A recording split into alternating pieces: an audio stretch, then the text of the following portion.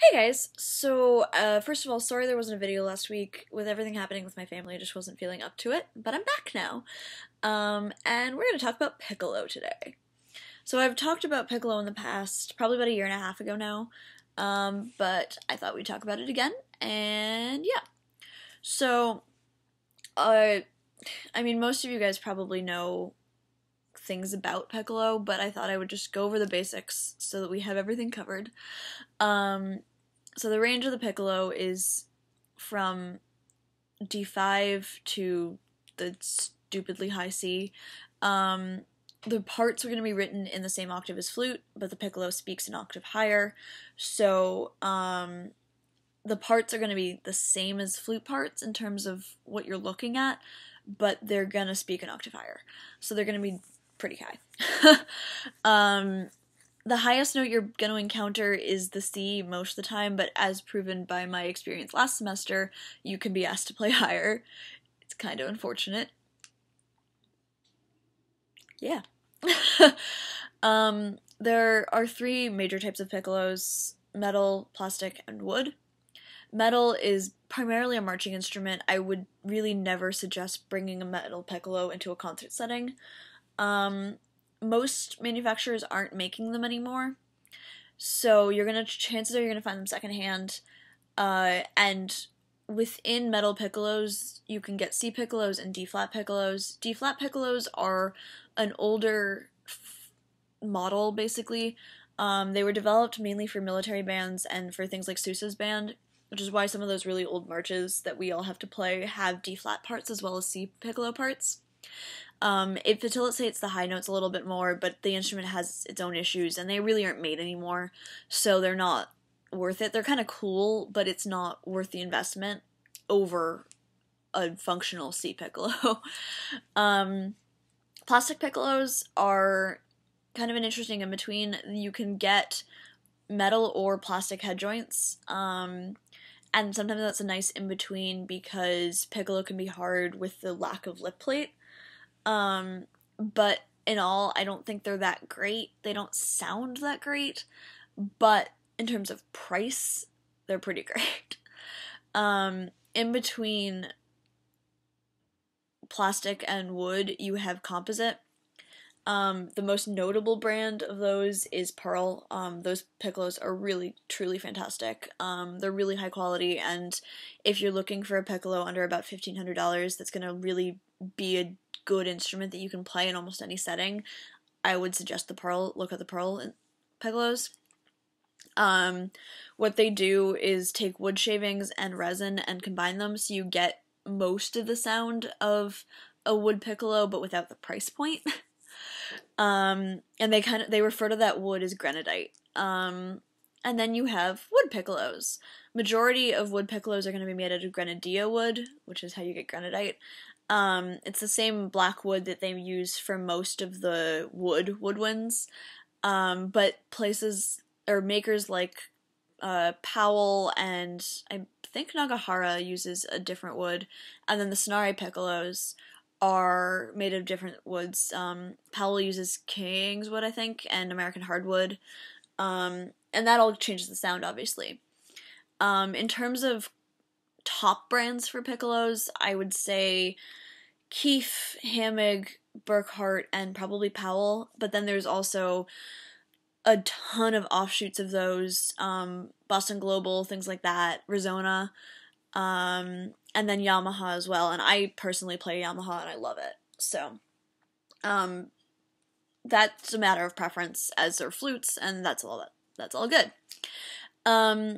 So, my whole thing about piccolo is that the reality of the music world is that all of us who want to be professional flutists need piccolo proficiency. It doesn't have to be your favorite thing, it doesn't have to be your best thing, but you have to be able to play it passably. You are going to get parts that have piccolo in them. Even if you're principal flute of an orchestra, you are going to have to play piccolo. And the reality is that orchestras are changing, and there's a lot more freelancing and a lot more contemporary collaboration and things like that, and you're going to need piccolo for that. So being as flexible as possible and having as much mastery on the instrument is really important Like, it's been important for a long time, but it's really, really important now. I think a lot of people are kind of afraid of Piccolo. It has a bit of a stigma because it's so high, and a lot of people don't like it because it's so high. But the reality is, if you play it well, Piccolo is a great instrument. I really love it. Never practice without earplugs. It's not worth losing your hearing over it. You can get musicians earplugs, or like you can get them custom made for your ears. You can get decent ones off Amazon for like $25-30 that'll last you more than like the drugstore ones will. But if you don't have that kind of money, the pack of like 30 foam earplugs is better than nothing. You don't have to wear them in both ears, though that's kind of suggested, especially if you're in a small space. I don't even play in an ensemble without earplugs, because it's just so high, and it's so close to your face. And I think that's one of the things that people never realize, is that although Piccolo is unfortunate for the people sitting next to you, the person who is most affected by the Piccolo is the Piccolo player themselves, because your sound production is right here. And so don't risk your hearing, wear earplugs. Just do it. So each Piccolo has its own personality, and I mean that's true with flutes, but the smaller instruments somehow have even more. And so I really recommend either making sure you have the same instrument for a full year or buying your own, because that way you can really get used to it and really have a good grasp on what it's going to do and what you can expect it to do. I know that's hard sometimes, and I know that having the money to get instruments isn't always possible. So if that's the case, try to borrow one for a full year, or hopefully your teacher or your school will have some, and try to make sure that you stay consistent on that, because that way you have actual consistent practice on an instrument. What I really suggest when you first get a piccolo is to go through chromatic scales with a tuner, figure out where things lie naturally, and then figure out how much it takes to adjust them. Because chances are you're gonna have to be tuning all the time. And if you know where your instrument lies naturally, you can guess which direction you're gonna have to go. You're gonna figure out if you're the one who's wrong.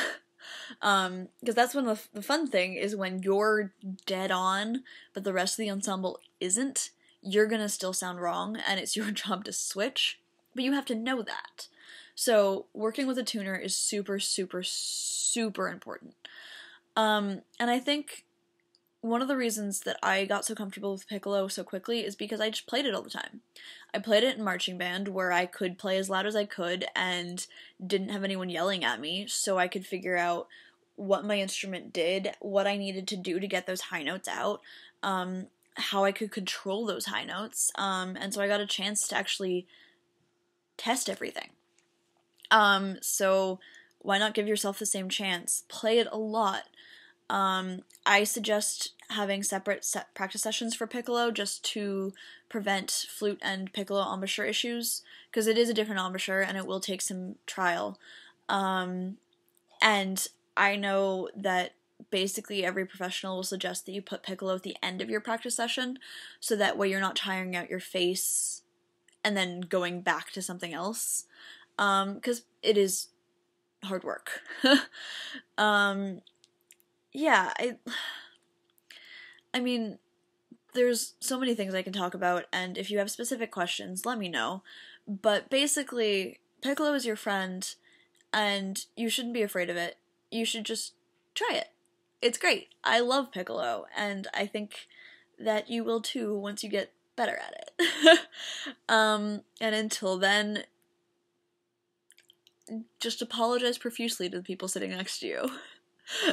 I hope you guys have a great week. If you have any questions, let me know, and if you have specific video ideas, let me know, things like that, and I will see you next week.